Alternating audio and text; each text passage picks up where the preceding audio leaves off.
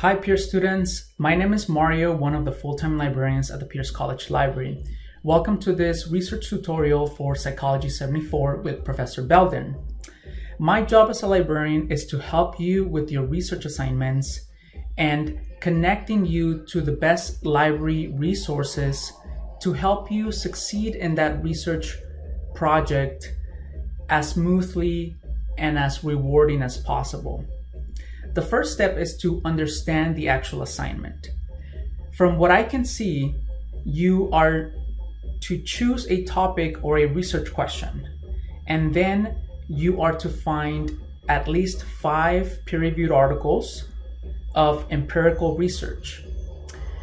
And lastly, we are to use APA citation style, presumably the 7th edition, I believe, before we get started with the writing process of your actual paper.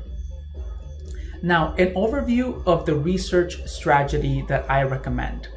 I usually tell students, well, you have to begin with identifying the best keywords that cover the concepts of your research question. Then you look for the sources or the databases that have the sources that you might need in order to answer the research question that you are exploring. Thirdly, you wanna really select strategically the databases that would best help you with that research. And of course, the keywords are very powerful because with the best combination of keywords, that's how you're going to pull up or retrieve the best research about that topic. And lastly, remember that you still have to email yourself the sources so that you can read them and annotate them and cite them and then start writing your actual research paper. So it's good to keep track of the sources that you do find. And of course, we want to be able to get the APA citation that our databases easily provide you. Now, right off the bat, I can tell you that OneSearch is going to be useful for you all. OneSearch is a search engine, not a database, but a search engine that looks across most of our databases at the same time. So it can be a little overwhelming if you're not using strategically a good combination of keywords. After that, you can always search databases individually, and one of our best ones for psychology research would be Academic Search Complete, followed by Psych Articles.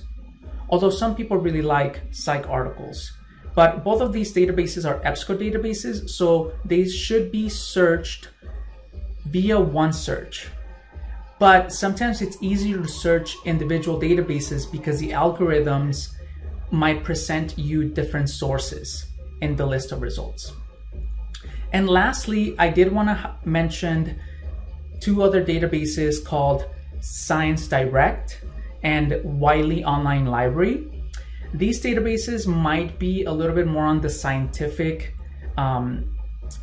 data-heavy side, but they can be useful depending on the nature of your topic. I don't know what topics you might be pondering at this point, so I just want to give you options. So for the rest of the tutorial, you're going to see a few short videos followed by some questions, rather simple and easy questions to answer. And the goal is to build upon concepts so that you can feel confident in tackling this research process on your own. And of course, you can always ask the librarians if you get stuck anywhere in the research process, because we want to help you. And as you might know, you can always start a virtual chat on the library's website at library.piercecollege.edu, and you can literally start one of these chats 24 hours, 7 days a week.